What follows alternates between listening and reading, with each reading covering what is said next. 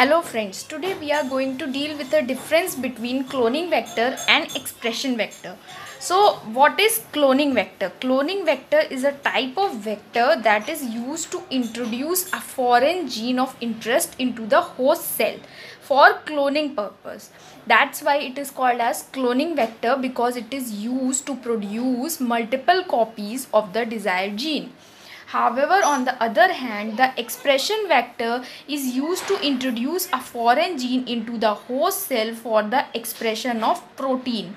This is the main difference between the cloning vector and the expression vector.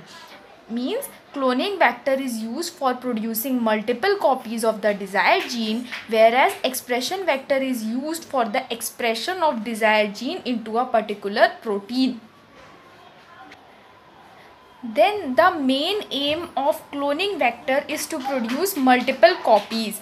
However, the main aim of expression vector is to produce a protein, desired protein, or is to express a desired enzyme that we want to express.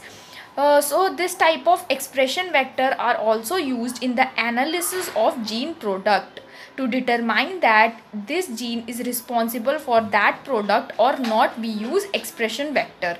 So some of the common cloning vectors are plasmid vectors, PUC vectors and cosmid vectors, etc. However, the expression vector example is lambda GT11. Then the cloning vector consists of an origin of replication, multiple cloning sites which can be cleaved by many restriction endonuclease enzyme, and antibiotic resistance gene that is used to test the the plasmid has become recombinant or not. And we can use expression vector for expression of the desired gene, which consists of basically origin of replication, multiple cloning sites, promoter is there in the expression vector for the expression of desired gene, and we need a terminator also to terminate that synthesis.